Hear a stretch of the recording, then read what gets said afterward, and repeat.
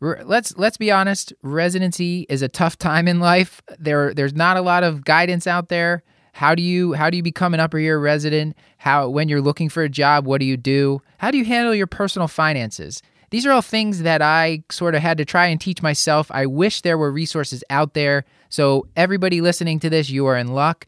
This episode of The Curbsiders is sponsored by the American College of Physicians with support from its Council of Resident and Fellow members. Beginning in July 2019, the ACP will offer exclusive content to its resident and fellow members that covers both personal and professional topics on stuff that is really important, like work-life integration, how to navigate career transitions, personal finances, and more. I'm sure that most of you, if you're like me, are not getting a ton of teaching on that right now, and this is designed to fill that gap. Part of this is through a partnership with the Curbsiders, where we will be making episodes talking about how you transition from PGY1 to PGY2. How do you lead a team on the wards? What do you do when you go from PGY2 to PGY3, where you're on your way to being an attending? And finally, how do you transition from PGY3 to early career? How do you find a job? How do you settle into that job? We'll be making content on all of this. There are additional resources on the ACP site will be self-paced learning modules, handouts, guides, worksheets, and ways to enhance your CV by participating in activities within your local chapter. So let ACP help you get through training, pass the boards, and transition into practice and beyond. If you're not yet a member, it's just $119 annually for residents. You can visit acponline.org/resident to learn more about the benefits of resident and fellow membership and join our proud internal medicine community.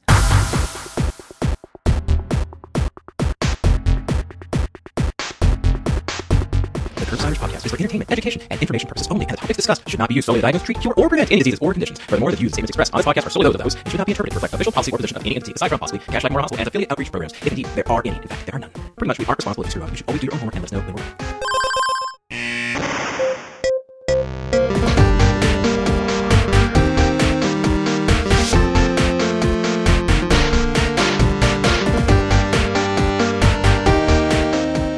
Welcome back to the Curbsiders. You're coming into some really weird energy here, which I feel like is a great place for the intro. That of course means that Stuart Brigham is here. Hi, Stuart. Hi. How you doing? Now you're shy. Okay, and of course with us as always is the great Paul Williams. Hey, Matt. How are you? Good. And before you tell the audience what this is about and maybe berate them a little bit, Paul, I also wanted to introduce the wonderful Dr. Shreya Trivedi. Hi, Shreya. Thank you for coming back. How are you? Thanks for putting up with us. I'm doing really well. It's the dream. It's a dream, guys. Me. I'm excited to talk about this episode, but in case people don't know what we do on this show, Paul, why don't you set them straight? Oh, happy to, Matt. As always, we are the internal medicine podcast that uses expert interviews to bring you clinical pearls and practice-changing knowledge. And then we also screw around up front a little bit to get to know our guests and sort of talk about work-life integration. So if there is no joy in your heart, feel free to skip past that part and get to the actual interview proper. Do you actually think about what to say before you say it? No, it just kind of falls out of my brain. Out of your brain hole, Paul. Yes, sorry, forgive me. I forgot to stay on brand. Shreya, why don't you add some substance to the show and tell people what we're going to talk about? This is going to be a great episode. We're going to go through some really strong theoretical as well as practical tips, going through how to set expectations with your team, how to lead your team, how to give feedback to your interns, as well as how to go about studying and reading as a resident. I think that I would have loved to have this episode available to me going through residency. As I'll talk about on the show, this would have relieved me of a lot of guilt and a lot of mistakes. So you're welcome. So our guest on this episode is Dr. Abby Spencer, MD, MS, FACP. She is the director of the Internal Medicine Residency Program and vice chair for education for the Medicine Institute at Cleveland Clinic. In this role, she oversees curriculum development, program innovation, teaching, mentoring, cultivating her leadership team, and faculty development. Dr. Spencer is part of the core curriculum team of the Cleveland Clinic Center for Excellence in Coaching and Mentoring. or CECM, and she teaches advanced peer coach training courses. She delivers multiple faculty development, educational courses, and workshops nationally, regionally, and locally for medical educators. She has won numerous national awards and recognition for her teaching, educational scholarship, mentorship, and leadership. Her residency program leadership team was recently the recipient of both an AIM Innovation Grant as well as an ACGME Back to the Bedside Innovations Grant. She has participated in leadership positions on multiple national committees and organizations. She proudly led the first ever all-women I Am Chief Resident team this academic year. In her free time, she loves to spend time with her family outdoors, at the theater, and cheering on the Steelers, Pens, or Pitt Panthers. I was going to make a Penn State comment, but I will let that go. And so without further delay, here is our discussion with the wonderful Dr. Abby Spencer. Woo woo. All right, Abby, we have been waiting so long to talk to you, and we're so happy for you to join us tonight. So let's get started. Can you give the audience a one-liner about yourself? Sure. Well, thank you. I'm also very excited to be here. I would describe myself, I guess, as an enthusiastic educator, driven by teaching, mentoring, and coaching others to be their best and to really find and live their why. I married my best friend and anatomy lab partner from med school, and we have 2 spirited boys that keep us humble and busy. Abby, what would you say is your favorite failure, and what did you learn from it? So I have the good or bad fortune to have many failures, many that rise to the top, but probably one of the most meaningful would be as an intern when I cried with a family about a patient, and it first felt embarrassed and like a complete failure that I had let my emotions take over. And in debriefing later with one of the oncology fellows, I still remember her name actually was Abby also, who told me as she got a little bit teary that she wishes she could still cry with patients and families and to never lose that. And so I thought that was something that at the time felt like a big failure and grew into one of my, I think and hope, greatest strengths of just empathy and connection and how much I care about people and relationships, and that seeing crying as a way that we emote and that emotion is real and we should have it so that we can connect with our patients and our learners in real ways. I love that. I think it's been a while since I've cried with a patient, and I've kind of thought the same thing, is that have I just seen so much pathology that I'm not, or I'm just in the hustle and bustle of things that I don't give myself the time and space to cry, to feel emotions. And so I think that's really powerful what the fellow told you about don't lose this ability.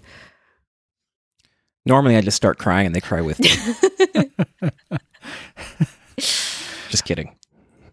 So, Abby, what book are you reading right now? I am reading, I just started it, by Brene Brown. What is it called? Brave Enough to Lead? Leading Bravely. Leading Bravely. Is it good? I love it. I actually already wrote down quotes from it that I want to find a way to say tonight, if even possible. Nice. I love all of her books, and the quotes sort of, I live my life by quotes from either books, 80s movies, or my children. And she just gives me so much fodder to understand the world. It's called Leading Bravely? Correct. I know she has a bunch of TED Talks, and is bravery her thing, or does she also do a talk about shame as well? Is that her? Exactly. She's a shame and a vulnerability researcher. And her original career was in organizational development. And then as she started researching connection, she started learning more about shame and vulnerability and disconnection. And so her first few books were all about that. And then she tells a story about giving a talk and how basically it brought her back to why was she denying one piece of herself and not the other. So brought all of her emotional vulnerability and shame research into her organizational development background to write a book about what being a brave leader is and how the bravest leaders can bring in their vulnerabilities and accept their shame and be courageous to become the best leaders they can be. Is it Dare to Lead or Daring Greatly, maybe? Let me look at my Audible so I can tell you the right thing. So since I do a lot of them on Audible, I don't have the title in front of me. Dare to Lead. Brave Dare to Lead. Oh my gosh, now it's playing. Stuart, we're gonna get like sued for royalties. One of Stuart's favorite things, Abby, is to look up the book after the guest recommends it, tell us the price and how many are left on Amazon. That's right. It says there's one left in stock. It's $12.74. Okay, Paul, did you want to ask anything before we move into the main topic? Oh, sure. We'll go with the old standby. So you're going to be giving us a lot of advice as a teacher, but what's the best advice you received as a learner? I would say I received a lot of great advice. I think stay curious is probably the best advice. I told Shreya the best advice I got in my career was don't hit send. I think I like that one better. Which I could never imagine for Abby, just because she's, I don't know, her tweets and everything about her is just so joyful. I'm like, what? You were told to not hit send? I think Lincoln used to like write all these like hate mails that he never sent. Supposedly that was like one of his main big things that he was famous for, at least through historians. All right, Shreya, you want to get started? Yes. So in terms of, we could either do picks of the week, or we could do, since this is a residency focused episode, we could do what's one thing you learned the hard way in residency? Either one. Abby, do you want to start us off?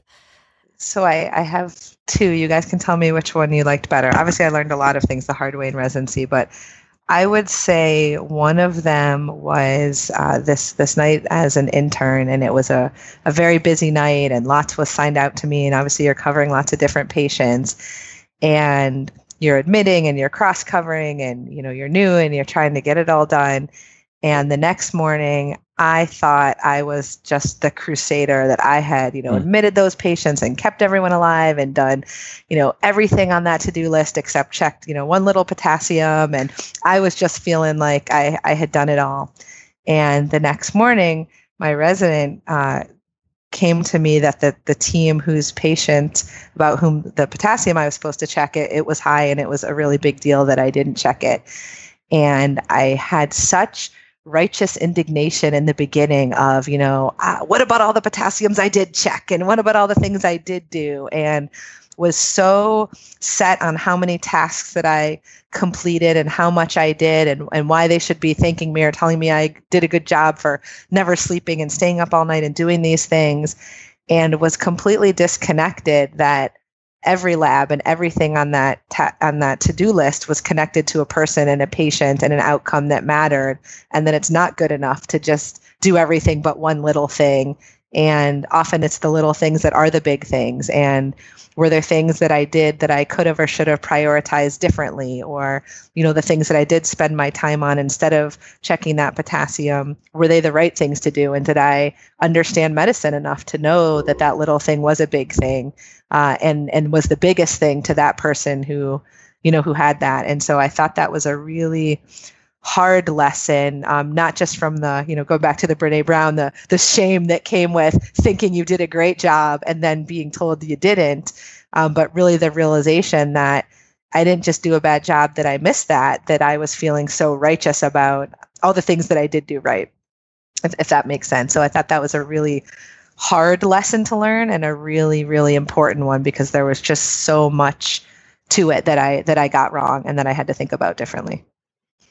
No, that's a great point. I think that's like, it just reminds me how medicine is so humbling. You can be like, look, I did 90% of my to-do list, but that to-do list is also patients at the end of the day, and that 10% to that one patient could be the difference between arrhythmia versus something else. So yeah, that's like a wonderful, wonderful lesson of like humility, I think, to me. Yeah.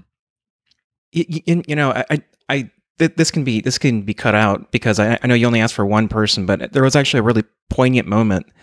During my February year, or the February month of my intern year, my wife was having some difficulty at home with our kids, and you kind of think that you can do everything on your own. You can take care of it. I was on the wards as an intern, and I was given a lot of autonomy because I asked for it, and then I realized that my house of cards came crashing down. My wife had to be admitted to the hospital, And I was just like, what do I do about this? And I was in the hallway just bawling in tears. And I looked next to me, the room I was standing outside of, it was a guy that was on a trach. He was on a vent. He was a hospice patient in the ICU. And I just walked in there and held his hand, sat down, and he started crying with me. It's just really poignant. I didn't even know who he was. I just sat down and talked to him for an hour. And he just looked at me and nodded. You know, I asked him about his family, and he looked at me at the end of our conversation. He told me to take care of myself. And I was like, what do you mean? He said, go home. And so right after I talked to him, I called the chief resident. I said, look, I'm really having a really, really hard time. I can't do this. And he said, don't worry about it. And that month they gave me off. There was another intern that took my spot.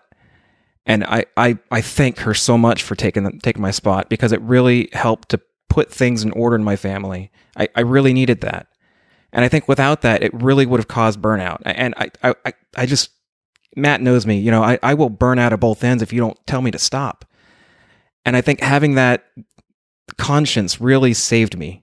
And I think it's important as a resident that you've got to have that conscience. You have to have that conscience. Without that, you're going to burn out. It doesn't matter. It can happen in residency, it can happen as a staff, but you've got to listen to that. You cannot push through it. You're not a superhuman. Thank you so much for sharing that. I think your story shares so much courage and vulnerability, and it reminds me of one of Angela Duckworth's quotes. That's just one of my favorite things that she said, was that having grit is not about being invincible, but it's about finding people who love you enough that won't let you quit when you have a bad day. Right. And it sounds like you had this moment where you were brave enough and had the grit and the courage and the wherewithal to acknowledge that you weren't invincible and that you needed help, and you found people who loved you enough that gave you what you needed, and that you were able to ask for it. And that's tremendous. And it helps me now as a physician leader to identify those same signs in my colleagues. And one of the reasons why I went into the path that I went to is actually because I walked in a colleague who was contemplating suicide. And so, you find out the system is as much at fault as we are as physicians, but we set up this just chaotic system where we expect physicians to just take it all.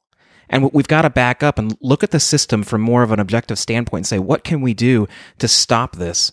Because ultimately the system will come crashing down, and we're going to be replaced by, who knows what, but something that's a little less human. And we've got to be careful with that. Absolutely. They won't be crying with their patients, for sure. That's right. So on to the case, I suppose. I think that's well said. Absolutely. All right. So today at Cashlack Memorial, we have Sarah. Sarah just finished her intern year at Cashlack. And, intern year, she worked really hard to always get her tasks done. She was that intern that never wanted to be the rate limiting step, always worked super hard. And tomorrow, it's her first day leading the floor team. And she realizes, whoa, wait a minute. I never really went out of my way to learn intern year, and I have nothing to teach tomorrow.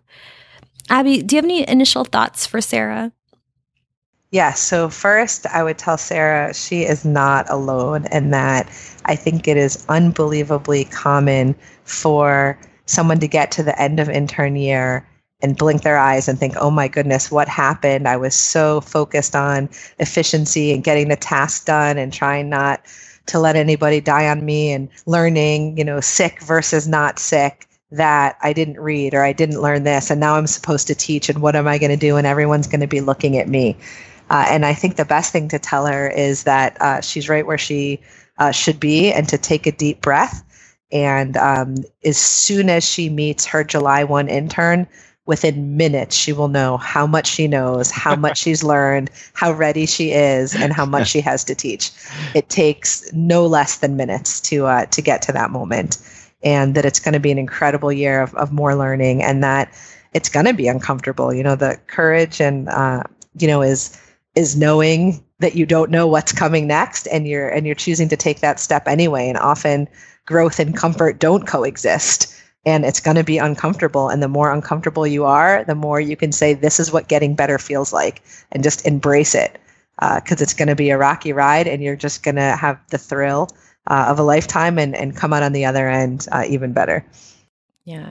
Embrace that imposter syndrome, right? No, first day resident is like, yeah, I'm ready for this. There's definitely an imposter syndrome that comes with it. And it's how to acknowledge that and stay humble and just, buckle in and go. Yeah. So how would you kind of advise her then? So in terms of running work rounds, right? Because that'll be the first thing that she hits in the day. How would you advise her to go about that? Absolutely. So first, I would want to hear about what work rounds were like for her.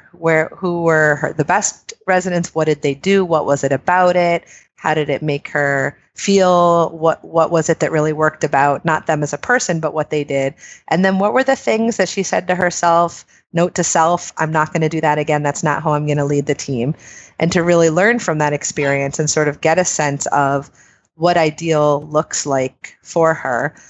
And then I would advise that she have those same discussions with her new intern. So she's starting to lead a team.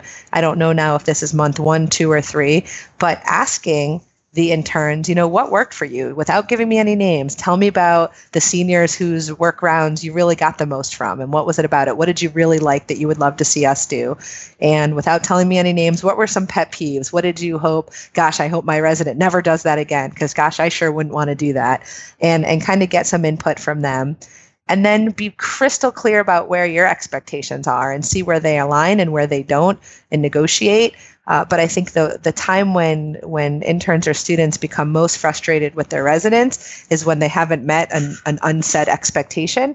I think for the most part, people come in, the students want to please their residents, the interns want to please their residents, the residents want to please their attending. It sure is easier to do if we just tell people what we're expecting and say it up front. So I would say be crystal clear with the expectations and really negotiate what works for both of them. So Abby, there's maybe a curse of competence to some extent, and I would suspect most of us fall prey to it, where it's so easy to do something yourself, you tend not to actually let other people do it, and it's easy to actually continue that habit as things go along until you're. So this might be early in Sarah's career to be talking about this, but sort of what kind of anticipatory guidance might you give in terms of delegating and what to take on yourself and how much distance to give to allow your trainees to learn and work? Absolutely. I think it's a great topic. I don't know that there's certainly an easy answer, but I can share some of the advice I give to residents, or even that I try myself. So first is that it really depends what that intern is able to do and willing to do. And you can think through the different categories, whether they're absolutely able and they may or may not be willing or have the confidence to do it, or they may be completely unable. They just don't have the knowledge or the experience or the wherewithal to do the task that's needed. And they may be very willing to do it anyway or not willing. And those combinations can be dangerous in certain ones. If you're unable and unwilling, then okay, you're safe, you're over here. If you're able and willing, if your intern is able and willing, the last thing you want to do is crush their confidence or frustrate them by being too close, by micromanaging, by hovering. And if it's someone that actually is quite able and they just don't have the confidence, they're not willing, then that's the person you want to really build up. You want to build their confidence. You want to call out their strengths. You want to, be there so that they know you're not going to let them hurt anyone, but that you actually believe that they can really do it. And the ones who aren't able for whatever reason, yet are willing, are probably the most dangerous combination. And that's where just, finding what's meaningful to them and saying things like, I really appreciate how much you care about patients, and I know you would never want to do anything to hurt them. So let's just make sure each step we're doing the right thing. Or those may be the interns that you are setting more particular triggers to call you for. So, hey, just so you don't have to know whether or not you want to call me or need to call me, I like to be called for hypotension below this, tachycardia above this, angry families, angry consultants, crucial lab value, for my own neuroses. These are the things I want to hear about. Of course, you know how to handle them. I just want to make sure I'm looped in, those sorts of things. And so you kind of learn your scripts around, after you've kind of diagnosed your learner, you're going to manage them very differently based on what they need. And then you're going to be checking every order, reading every note, talking to the nurses, and you're going to do that all without that intern knowing, right? Trust you're going to do that. But verify. Exactly. Yeah. And then again, you want to make sure that they know, I'm not going to let you hurt anybody, but I'm going to let you get pretty close. And then you back up and you Abby, I wanted to get a little specific when you said setting expectations. So as an attending, sometimes I don't always do this. I always talk about expectations like day one, but sometimes I hand out a paper that actually has like a top 5 or top 10 expectations. Do you recommend that residents do something like that where they actually hand something like in writing to the interns, like this is what I want, or is it just like a team huddle at the beginning of like whenever you start to work together? So great question. And I think a lot will depend on style. So as an attending, absolutely. I have a 2-page document that we spend 20 minutes on day one going over. They sign it in front of a notary. Exactly. It has, expectations of me, expectation of intern, of student, of resident. We go over how to do a new presentation versus an old one, that I expect them to wash their hands, that I expect them to speak politely about patients in and outside of their presence, that everyone on the team has to attract a student into internal medicine. We go over in great detail. I don't know that I've ever seen a resident hand out a written one, and I certainly didn't as a resident, but I do think that there's an explicit conversation around what's expected. And again, what worked, what doesn't work, how do they want to make decisions, how do they want to split up the work, when and how do they want to touch base during the day. Being on the same page for those are incredibly important and will lead to better success. When I was a resident, I would always send out an email the day before, setting the tone for my team. The expectation of kind of like where we want to meet and whatnot was one thing, but always like, okay, what is your one teaching goal and what is your one wellness goal? And I always said to them, and this was more like the next day when we met, is that just as important as like patient safety, and that's like the number one thing of like, we're going to take great patient care on our team, but just as important as that is their wellness and inspiring their curiosity and setting that stage up front, and then like writing down like, okay, Susie, your wellness goal is to like drink 4 glasses of water. I'm going to make that happen, or we're going to work as a team to make that happen. We're going to do ins and outs. We're going to put your ins and outs. Yeah. I mean, it's amazing how much they appreciate just like someone being like, oh yeah, you didn't drink water today, or, taking the stairs or whatever it is, or checking in, getting coffee. But yeah, so yeah, I found that very helpful in terms of an email the day before. They can know kind of I'm a resident who's available, present for them, and really interested in their learning, setting that message. And then like the more nitty gritty of like, I want to run the list 3 times in the day at this time, that nitty gritty stuff is like, I feel like more the negotiating in person thing. Well, I love that. And I think to your point, when you do things like that, you're not just showing them that you're interested in their learning, but you're interested in them. And so sometimes even asking, who else is in their life or what's important to them, whether it's a kid or a spouse or a pet, what they're going home to. Sometimes people make assumptions. Oh, you don't have kids, so there's nothing to go home to, or you have, different, right? I mean, there's so many assumptions that are made, and people have things in their life. Maybe it's their band that they practice. Maybe it's their church choir. Maybe it's, whatever it is, to spend those first few minutes talking about who they are, what's important to them about medicine, what's important to them outside of medicine, love the wellness goal. I think that goes a long way in kind of creating that learning environment, which is going to make all the teaching more impactful and powerful. Well, it saves so much time. I send out a document. Oh, here comes the train coming past. Nice. Love it. Is that the R5, R100? It's not. Shreya, we don't want to give too much information about Paul's location. There's a lot of fans. There's a lot of fans who have been looking for him. And I'm getting human hair in the mail. I don't need that. So no, I send out a document ahead of time. It makes rounds so much more efficient, so that I don't have to ask if someone gives me a hemoglobin. I don't have to ask what the trend is or what the MCV. Just minor details that we probably take for granted, and you kind of learn as you become an upper year. If I just make those expectations clear, if there's a chest X-ray, I'm going to want to look at it. Yes. And if you just sort of set that up ahead of time, so they refer to it as my manifesto. So I should probably change the tone, maybe. But it saved me so much time, and also just sort of minor irritations, that by the end of 3-hour rounds, I've not lost my mind, because they kind of know exactly what I'm hoping will get accomplished. So it's such a great advice. I was exceptionally anal retentive as a senior resident. Probably no surprise to anyone that knows me.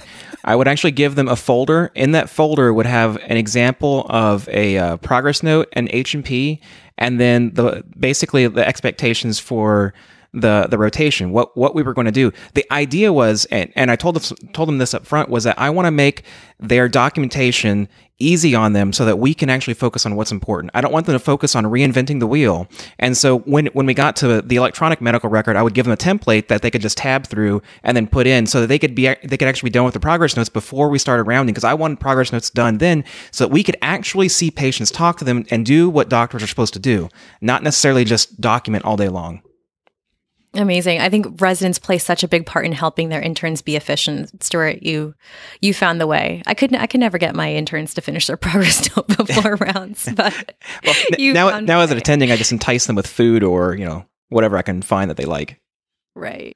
I love it. And I think that's another point of where expectations are so important.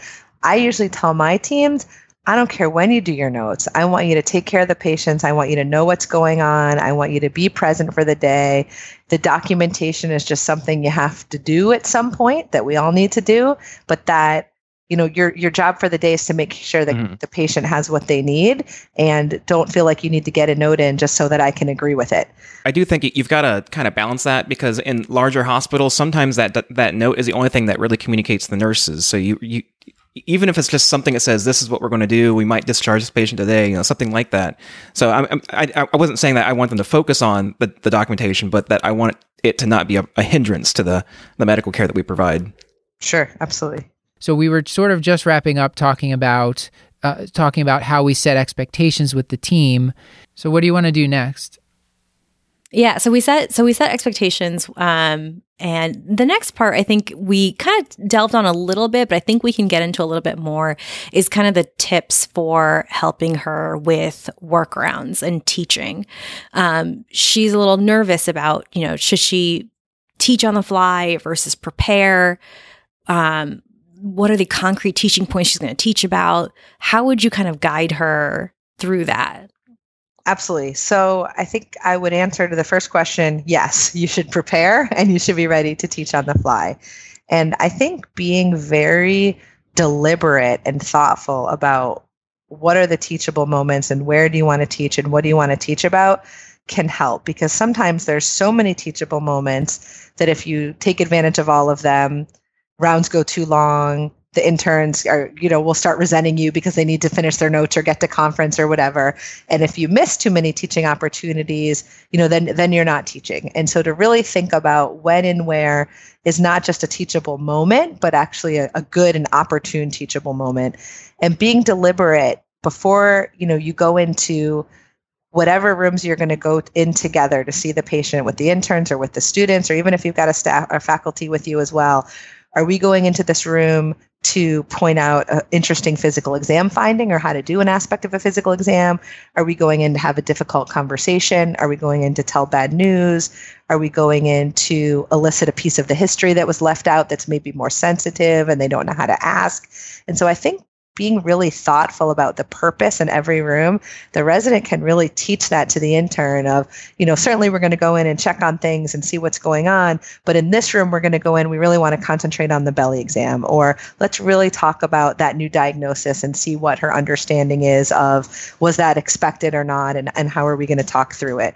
And the more deliberate the resident can be the night before or the morning of, kind of looking at the list and saying, whatever rooms we're going into, what would success look like and what's our purpose of going in that room, it can also help you from getting lost or having it get overtaken and get more confident with whatever your teaching points are. And I think it also opens up the point and is a nice reminder to the resident that there's so much more to teaching than the medical facts that they'll share. You can teach physical exam. You can read Bates the night before, knowing that you've got a patient on your service with some interesting exam finding. Your intern students don't have to know that you did that. And you can walk in and be like, you know what? Let's go over the heart exam here and blow them away with the terms you're using or the, just you can show them things that maybe 2 days ago you didn't actually know or do either, but you're becoming better at your craft because you're preparing to teach it. And better yet, maybe you tell the intern, hey, tomorrow you're going to walk us through Mrs. Smith's lung exam. Go read it if you have to, and let them wow the medical student. And so also kind of setting up the people on your team to teach something is going to help everybody learn more. But I think being deliberate about what you want to do, whether, and they may think you're teaching on the fly, but you know that you've actually really prepared for that moment. Yeah, I agree. And I would just say, in addition to priming them for what they're going to learn, I would also suggest always try to label the teaching moment, because oftentimes like interns in medicine be like, oh, we just did scut work all day. We didn't, I don't know if I even learned anything today. But if you say like, okay, so we're going to do some teaching today about evaluating dementia or altered mental status in this patient. And then when you go in and you assign the intern to lead that conversation on dementia evaluation, then give feedback and also label that feedback because they're like, oh, I didn't get feedback. Like, no, we're doing feedback, is also, what I would say.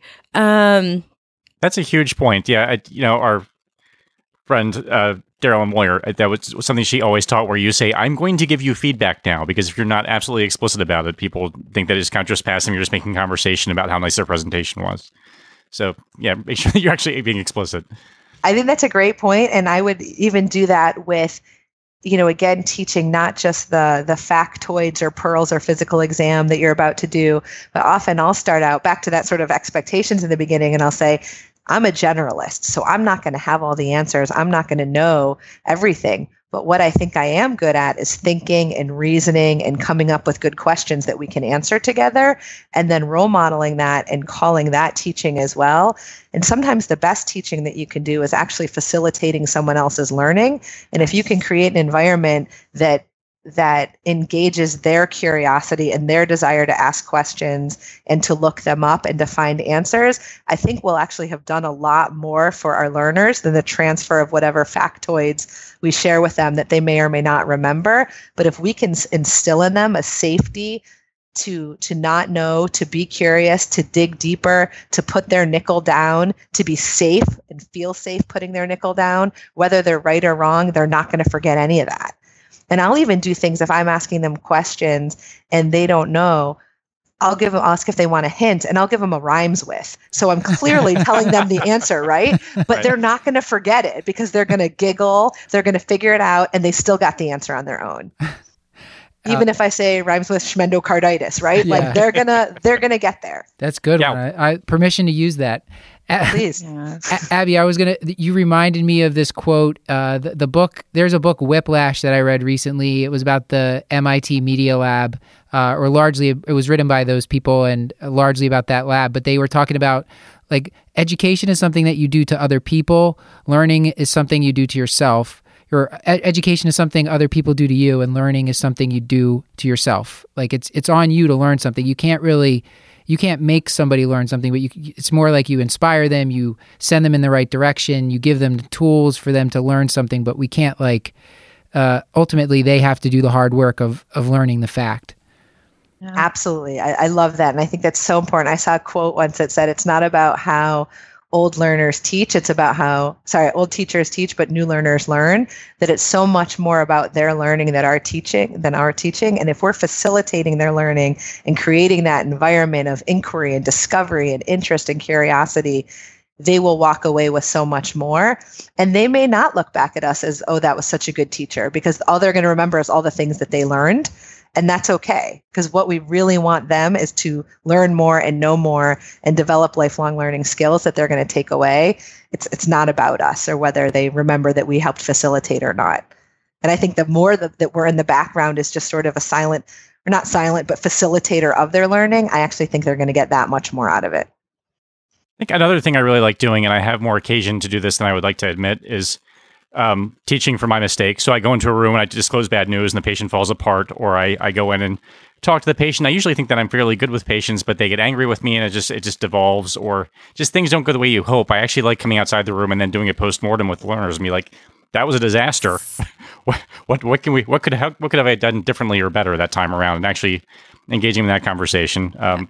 Well, that's awesome because Paul, you're creating a safe space for them to then be like, you know what, Dr. Williams, like, I think I really could have done a better job talking to Mr. So-and-so this morning about their diagnosis, and being open to asking you how they can better themselves on that as well. So I think that's awesome. I think that's like the humbling thing I learned as well when I first started as a resident. I, again, was so afraid to actually teach on the fly because for me, I was like Sarah, where I was like, what am I going to teach them? I'd always get in early, I'd prepare, and I'd love trying to be creative, being like, okay, well, how can I make teaching hyperbilirubinemia into like a game or something like that? Like, how can I invoke active learning, right? And then I'm pretty hardcore, and I always ask my med students and my interns at the end of the day, I'm like, so what did you guys learn today? Because if I also, in addition to safe space, I want to make a space for them to reflect and name what they learned, because like, as you guys know, the forgetting curve, within 24 or 48 hours, they're probably going to forget most of the things I taught them, right? And I was always humbled for the majority of the time when I asked, hey, what'd you guys learn? They wouldn't talk about like the 20-minute chalk talk I gave on hypertensive urgency meds. They would be like, oh yeah, I really liked, how we talked to Mr. So-and-so about the uncertainty of the diagnosis, or like how to do a goals of care discussion. And I was like, wait, what? How about that? So I think maybe it goes to like the hidden curriculum, and that there's so much more to be taught than the factoids. And then also, I think one thing I also learned the hard way is to relieve myself. If, say, we had a morning where we had like 3-4 admissions, to be like, look, the priority is patient care at the moment. I can teach in the afternoon. I can send out an email with teaching points and articles. Just because it's like there's a unsaid schedule of workarounds, I can give myself the leeway of when to teach. And then there was always like some other fun things that I tried out that I really liked, if anyone can get inspiration from this. But for example, like my interns or sub-I would always get paged when we were doing workarounds. So I set this up front and made sure everyone was okay with this. But I would have, whenever that team member would come back, I'd make the med student or someone else summarize the teaching point they missed. And so that would allow some kind of like elaboration, someone to summarize in their own words, and then make that team member feel situated again, because that person that came back is probably just thinking about the nursing call that they got. But also in a way, like also reflects kind of summarizing the point another time in their own words, and kind of really working on their learning. Any like creative tips for workarounds, guys? Enthusiasm. Yes. Shreya, just to clarify, the workarounds that we're talking about, you're talking about the workarounds that would happen in the morning before the formal attending rounds or teaching rounds, where your attending's there and you're sort of formally presenting patients and doing a little bit of extra teaching, going to the bedside. Exactly. Okay. What are your thoughts about, this is actually for Shreya, what are your thoughts about the attending on work rounds with you in order to get the rounds, let's say you need speedy rounds, like, is that something that you like or don't like? And then in the end, I kind of started advocating for that more, because then everyone was on the same page at the same time. To me, I'm still perplexed, and maybe Abby, you have a different thought about this. I'm still a little, I don't know how to say this, but if the resident rounds, I think the only difference between resident rounds and attending rounds is to let the resident feel autonomy and try to take a stab at the plans. But if the attending is there who appreciates the autonomy, gives the resident the autonomy, and is kind of like a backstage expert and like chimes in whenever the team is going array, I think that's good and efficient as well. So one of the things that I do early on, also with that early expectations thing, to set them up to succeed on attending rounds or teaching rounds or whatever you would call them with me, is that everyone's job is to make the rest of the team look good. So that intern's job is to prep that student so that when that student presents whatever he or she is ready to do, that they nail it, that they have it. And there's nothing more deflating for a student and often an intern than that key critical piece that everyone's waiting on, and then the intern jumps in and says, I've got the answer, as opposed to whisper it to them, or handing it over, that critical whatever test result we're waiting for, or consultant note, etc. So I think the intern, the best thing they can do is prep that student and think help them think through, what's the resident going to ask you? What's the attending going to ask you? How do we make sure that you know it? Let's find out all the things you don't know now so we can help you look good later. And I think the more the resident on work rounds can do the same for the intern and think through not just, how do we efficiently get this and what's our plan for the day, but to actually think, knowing this attending, what are they going to ask? What are they going to want to know about? What's a key article here that you can quote? And that resident can just boost that intern's confidence like nothing by giving them, thinking through with them what's going to be asked, giving them the key article, helping them look good, so that when the attending comes, they just see that student shine or that intern shine, and the resident can stand back and be silent. And it may look like the resident's not doing much at all, but the savvy ones know that resident worked really hard to make the intern look that good, and that intern worked really hard to make the student look that good. So I don't know if that answered your question, but I would say when I think of the prep earlier, you're coming up with your plans and you're repleting the potassium and you're doing those things on work rounds, but really what you're doing is you're getting your show ready. And in the end, you want to be able to make your team look excellent. And I think that's the job of the resident for the intern and the student is to get them ready. This sounds like maybe we're moving into the discussion of leadership, which we did have on the agenda. So Shreya, did you have like a case vignette that you wanted to bring us into this? Yeah. I mean, so let's get back to Sarah then. So Sarah, ends up doing work rounds, maybe teaching a little bit on GI bleeds. We do the show with the attending, and then she feels relieved. She feels a little confident in herself. And then the day goes on, she's thinking a little bit more about how to lead her team in terms of, should she be micromanaging? Should she be a little bit more hands-off? And kind of how would you advise her in terms of leading her team? Sure. So one more just last teaching thing I want to say that I think hopefully can also go in the resident's back pocket. I mean, we talked a lot about, making folks look good, preparing, thinking about what you want to do when you go into the room, being cognizant of all that you're teaching, even when not teaching, as far as what they're watching you do or not do or say or not say. You can also have a couple of canned talks to keep in your back pocket that I think can be really effective as a senior. And whether it's a canned physical exam, or I think I told you at one point, my favorite one was to talk about narrow complex tachycardias. And at any moment, at any time, at any hour, on any topic, I could pull out a pen and paper and say, let's talk about narrow complex tachycardia. And in fact, I hope none of them are listening, I did this with my team. They're definitely listening. And although they all think it's tonight, not in January, so maybe they'll miss it or forget by then. But I think when you have a few things that you just, whether you have to read it a dozen times to get good at it, like, which RTA has the, type 4, which is the hyperkalemia, whatever thing that you kind of think about a lot and read a million times so that you learn it, that may be the thing that becomes your canned talk. Or maybe there's just something you're really interested in. But when you can then find the patient to give your canned talk, it looks like you're doing teaching on the fly, and you are in that you've decided in that moment to do it, but it's something that you're ready to do and you're ready to draw out and ask them the questions. And if you can build 3 or 4 or 5 of those over the second half of your intern year and early into your second year, the second half of second year and third year, you can coast on those 5 canned talks forever.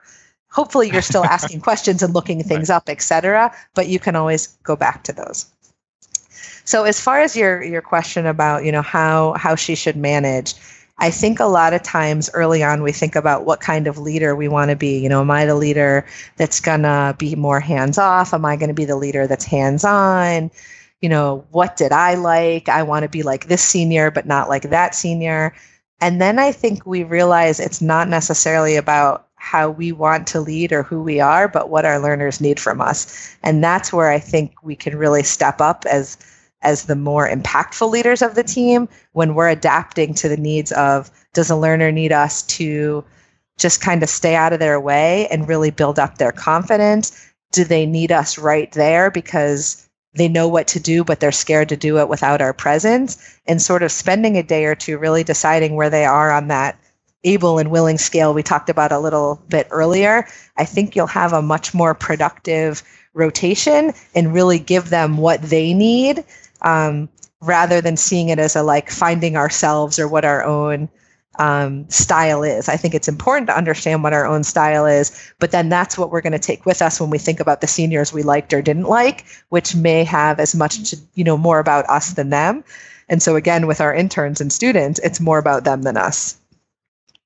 I wanted to just share a personal thing. I found the transition from intern year to like being a junior resident was very tough because I was a good intern because I was very self-sufficient and like I could micromanage the heck out of myself. And then it was very hard for me to trust other people's work and to just sort of figure out what was a good organization, like for how to run the day and how I was going to keep track of the million tasks I had. So I really struggled with the leadership thing. So I just wanted to just mention to people out there, I mean, I'm still reading lots of books on leadership. I'm still talking to people like Abby and my other colleagues and constantly asking them questions about how they do things, because this is like not something that you might not perfect your leadership style. You won't perfect your leadership style in residency, but you should think about it and work on it. I just wanted to throw that in there so people aren't feeling like if they're not doing these things or if they haven't thought about them, no matter where they are along their journey, that there's always time that you can improve on these things. I think, Matt, that's an incredible point, and I'm in the same boat as you. I'm still learning as a leader. I'm still growing. I wouldn't be reading Dare to Lead or whatever. Yes, Dare to Lead. What is the name of the book? If I had it figured out, and I'm directing one of the largest residency programs in the country, and I'm still learning. And I think that, I would hope that most of us who have the honor and opportunity to be in a position to lead really see it as a lifelong journey and something that we continue to try to do.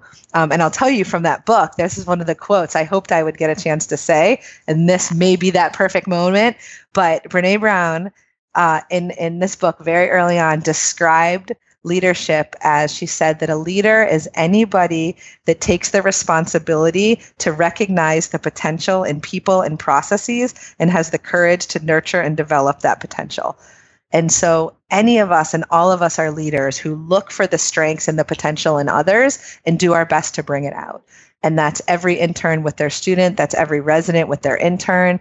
I hope that's every faculty with their trainees, that we look for people's potential and we do anything and everything we can to harness it and to build them up so that they can meet that potential.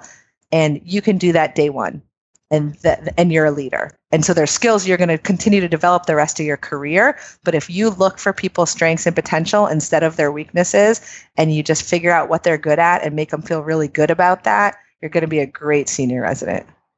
That's a spectacular point. I feel like the idea of being a leader is daunting because I don't know. Just my immediate mental picture when you say leader is some steely-eyed lunatic who sleeps 2 hours a night and yells at people. So like I think the idea that you're there fostering potential and making sure things go the way that they're supposed to and everyone does their best is really kinder and probably more accurate description of leaders. I think that's a really fantastic point to make. And in some ways, I think hits on like a pain point. Something I feel like sometimes I see residents be like, "Oh, my intern sucks," or "My team is this." But I think if you see it as no, it's your job to then lift this intern up. So this intern might still be at the reporter stage and is not as good of an interpreter or management. That's okay. They're an intern. You're there to recognize their potential and bring them up. Instead of, kind of just brooding or complaining that this isn't like the all-star intern that you were or you wanted. And so I really enjoy that quote. That was really great. I love also the point that you make, Shreya, and thank you for loving Brene Brown with me, that, often, and I think this is one of the more dangerous things that residents can do, and something that I would definitely encourage all residents to stay away from, is labeling the intern as a good intern, a bad intern, the strong intern, the A+ intern, because it's so situational. The intern that is completely able and willing on their cardiology rotation may be a completely different person on the nephrology, because that's just not what they love or what they've read a lot about or what they've learned. And so it doesn't always translate. These are not intrinsic properties of the intern. It just speaks to what they've read, what their experience was in medical school, what they have an affinity affinity towards. And so their ability and their willingness in one place may not in any way translate to their ability or willingness somewhere else. And if we pre-label them, we're not giving them the chance. That's not seeing their potential. That's doing the opposite of that. And so our job is to not pass along, rumors or labels or anything that's going to hurt them, but to see their potential in every different rotation, wherever they are, meet them where they're at and help them get as far as they can go. I've definitely been burned by that, where I made the mistake of calling someone like an all-star intern. And yeah, they were like a rock star in their AFib management, but like they really needed more guidance for their hematuria management and, let something go by a little bit. I think everyone needs more guidance on hematuria management. Don't we all? But, Right? but yeah. Not a day goes by, I don't worry about my hematuria management. Absolutely. Keeps me up some nights. But completely. And, That's a pun. So we're talking about this leadership thing. Let's say you have an intern who is struggling in an area. How should the resident bring that up? Like, let's say it's been 3 days and you just realize this person I'm working with, they seem like they need a little bit extra help.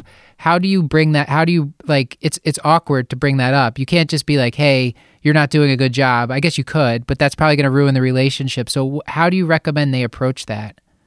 Great question. So I think often checking in of where their level of insight is, because sometimes people may be struggling and we think it's the elephant in the room and they're just waiting and hoping and praying that someone will bring it up and help them. And so I think just asking them, how do you think this is going? And if you get, everything's great or everything stinks, then you got to get a little bit more specific. How did it go with Mrs. Jones? Oh, I think she really likes me. How did it go with Mrs. Jones when we talked about her hematuria? And so you keep, going in with more detail until you get a level of insight. What do you think you did well? And sort of starting, well, I could think through. I recognize that red is not normal in the urine.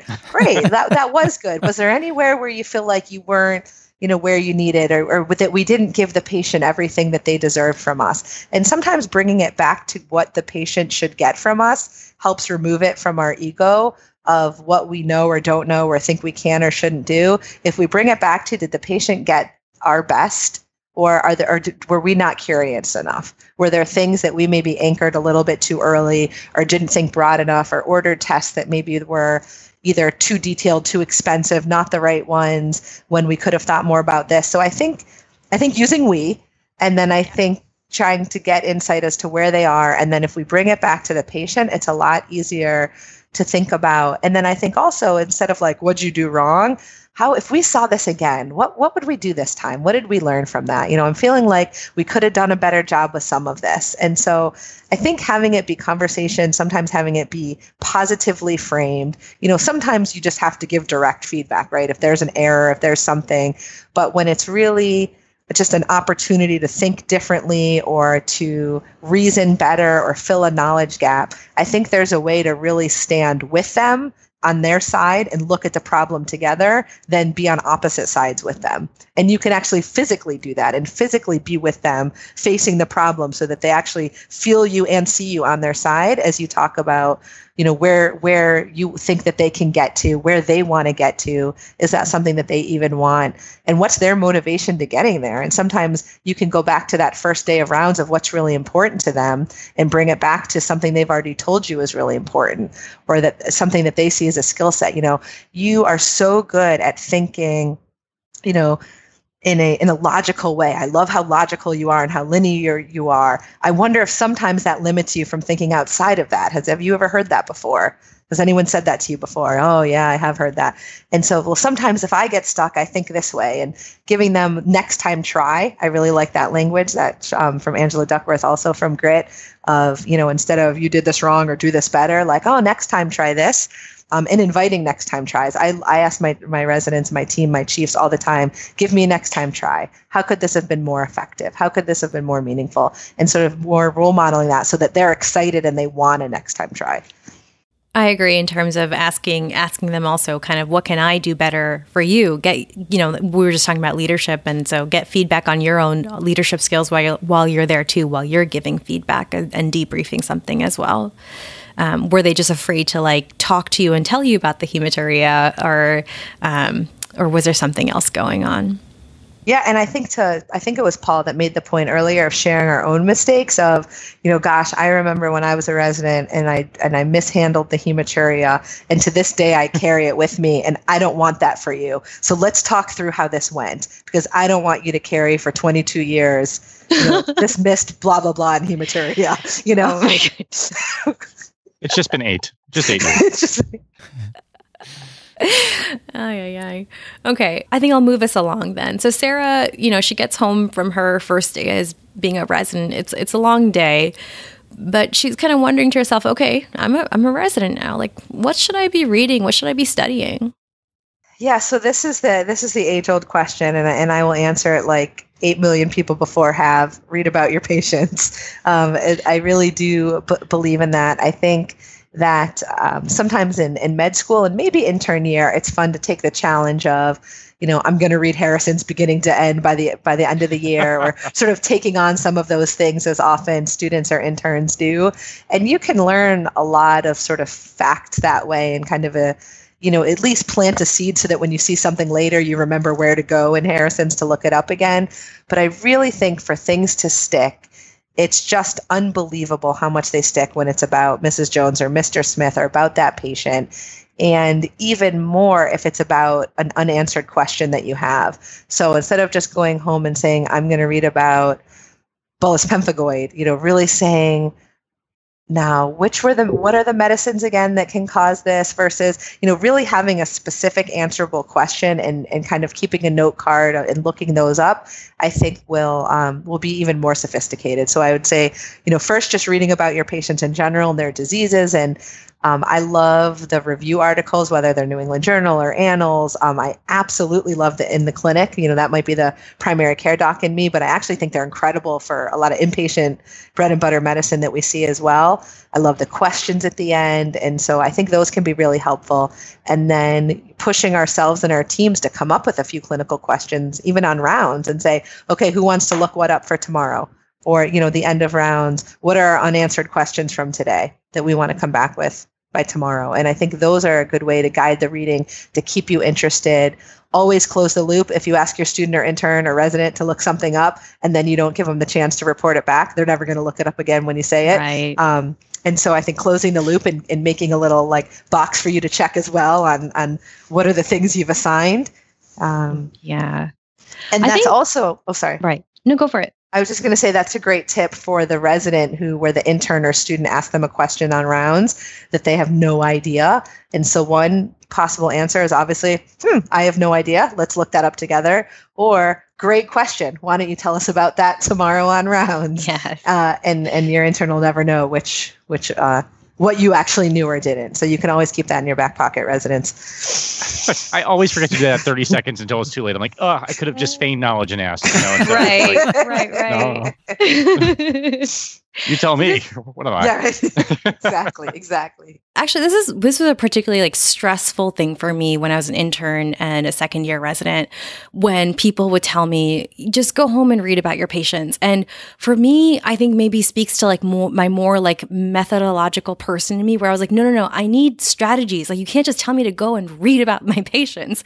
I don't know. Should I go to Up to Date? What should I do? There's so much to choose from.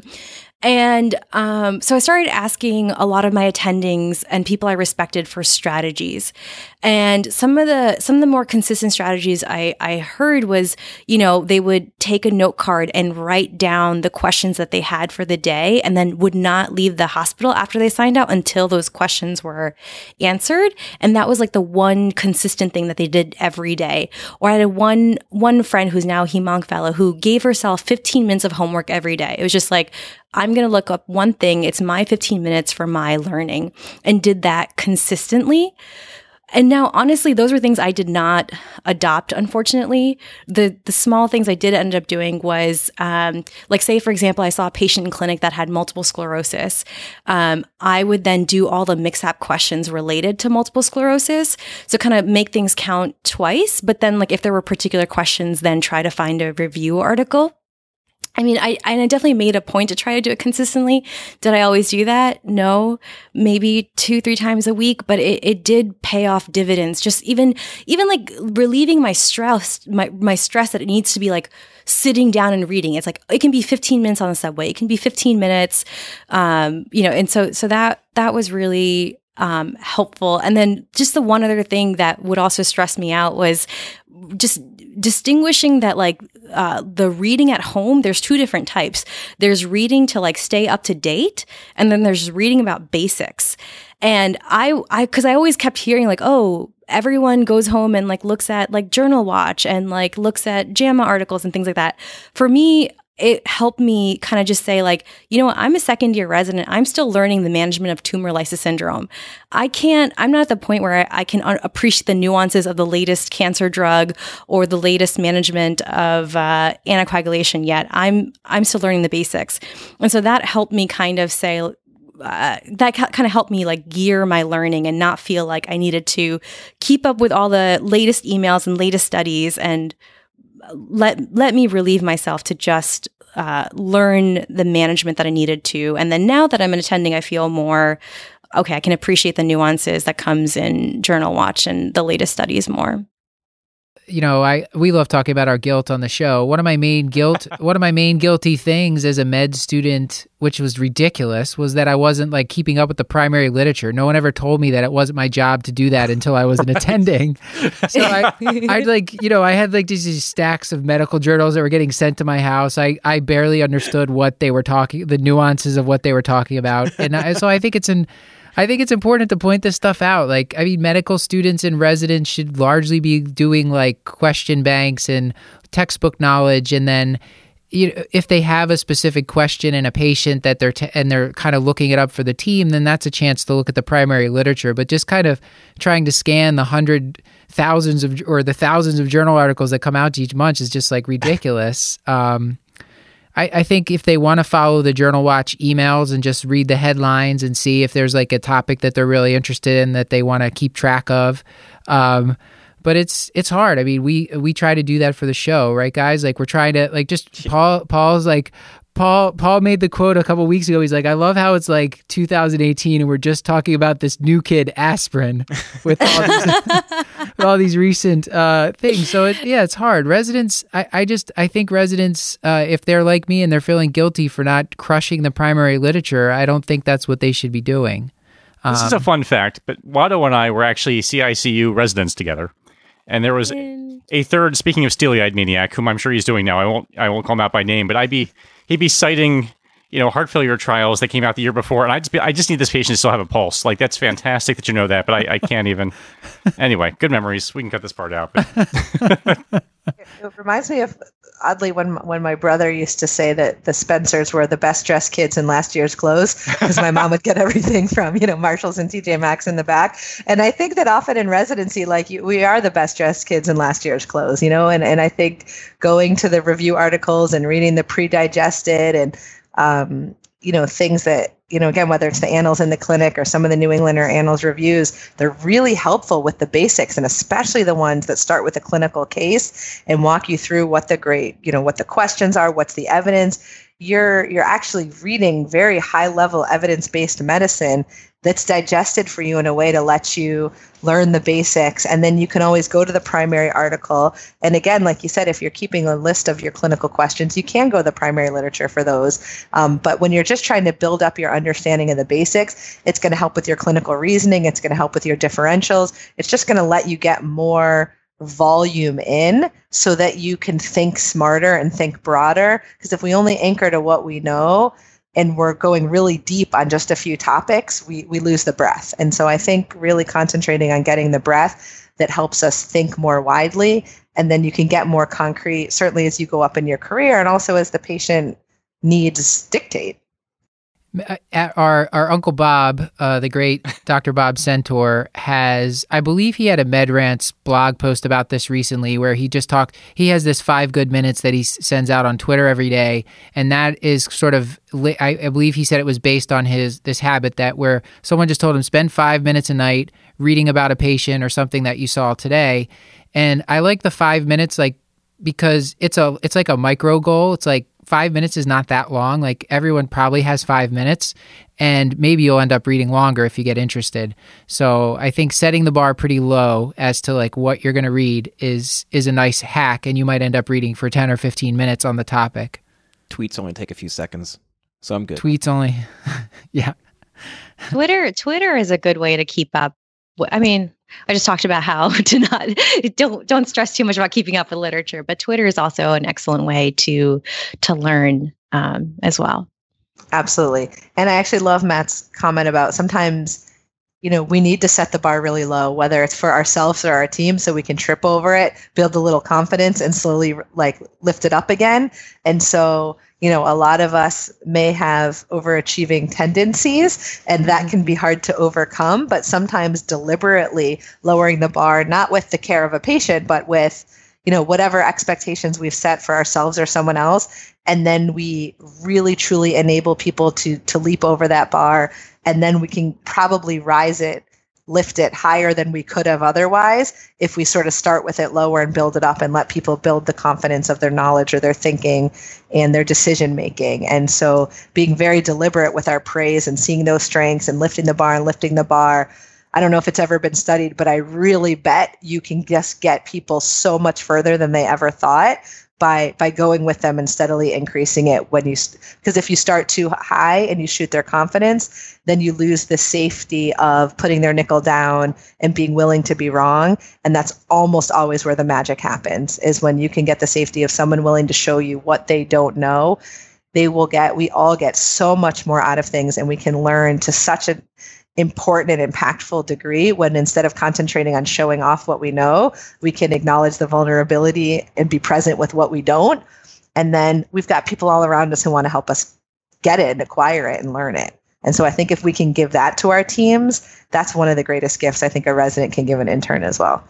Absolutely. I think we should probably go to take-home points, and definitely we want to do more of these episodes. Hopefully the interns, residents, students listening to this will find this really helpful. I think they will. Mm-hmm. But unless anyone has any last-minute questions or like big holes in what we were talking about, I think we should move to take-home points.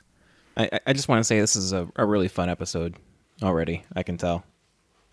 That's I love it. I could listen to you guys all night. Mic drop. This is so, yeah, right. Where do you even follow that? Episode's almost over. You realize that, right? No, I think that this has been so fun and so awesome, and I really appreciate the opportunity to think and learn with and from each of you. From what we talked about tonight, did you have any points that you wanted to really like hammer home? Like if the residents were only going to remember one or two things from this, is there one or two favorite points that you have that you want to leave them with?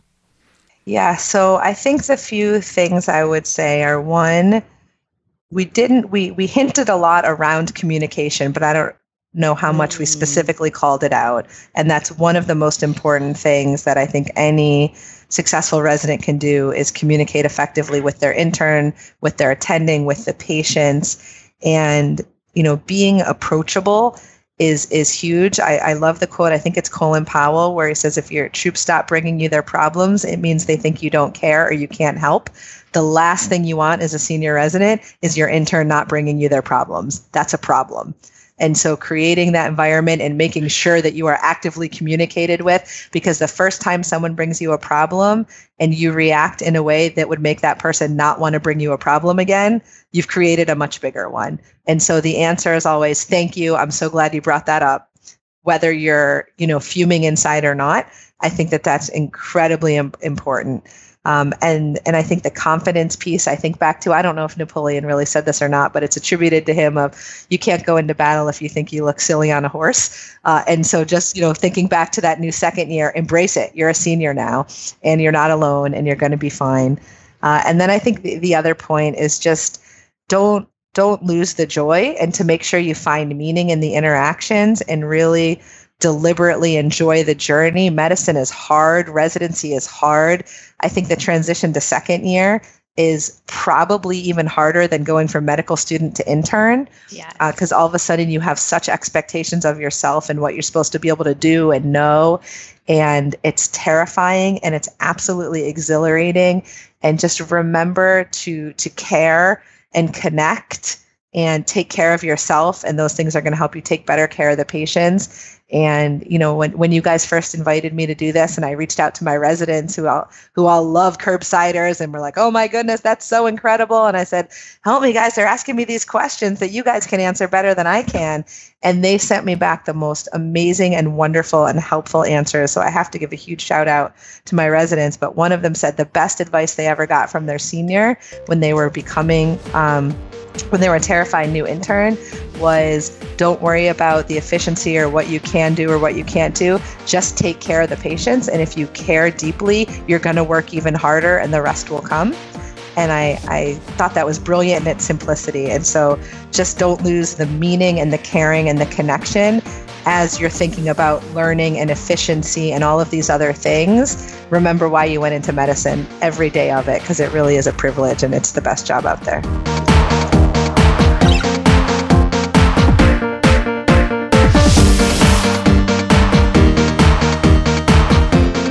This has been another episode of The Curbsiders, bringing you a little knowledge food for your brain hole. Yummy. That's the stuff. I feel like it's been months. Get show notes at thecurbsiders.com/podcast and sign up for our mailing list at thecurbsiders.com/knowledge food to get our weekly show notes in your inbox. We're committed to providing you with high-value, practice-changing knowledge, and to do that, we need your feedback. So please subscribe, rate, and review the show on iTunes, or contact us at thecurbsiders@gmail.com, or reach out on Facebook, Instagram, and on Twitter at thecurbsiders. We do not have MySpace. Until next time, I've been Dr. Stuart Kent Brigham. And I'm Dr. Shreya Trivedi. And this has been Dr. Matthew Frank Watto. And thank you to Hannah R. Abrams for helping to produce this episode. Hannah, are you with us? Yeah, I'd like to thank Beth Garbatelli for running our Instagram and Chris Chu-Man-Chu, who's on our Facebook. Were you going to thank yourself for running our Twitter? And I'd like to thank myself for running our Twitter account. I'm Hannah R. Abrams. Matt, did you say goodnight? This went exactly as well as I expected, by the way. And this has been Paul Nelson Williams, and goodbye. Good night.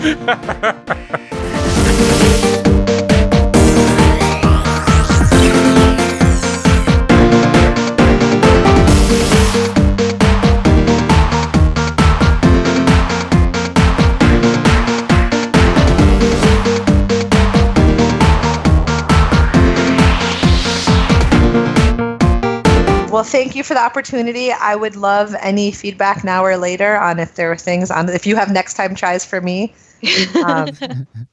I've never done this before, so I am completely open and would be very excited to learn from the experts. Yeah, read more. But no, I mean, it was Oh my goodness. Absolutely. No, it was great to hear you teach again. Awesome. Thank you. Hey, Paul, what was your teach story? Oh, God. Yeah, it's not what I want to share on the podcast necessarily, but you totally called me out for rolling my eyes, and I deserved it, by the way. But you, so, Sorry. No. It was completely warranted, but because you don't know me, but the people who do know me kind of well, you're like, let's do another round of icebreakers. And I couldn't, it was just reflexive, and I couldn't help it. And I didn't even mean to, but you're like, that guy over there just rolled his eyes. And I was humiliated, but also delighted that you noticed and said it out loud. So thank you for calling me on it.